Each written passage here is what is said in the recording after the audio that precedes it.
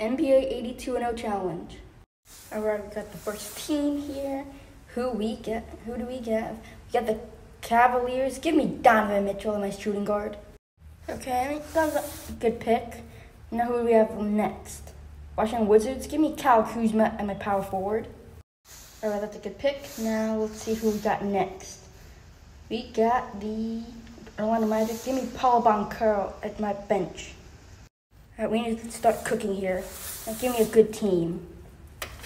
All right, give me Joel Embiid in my center. That's what I'm talking about.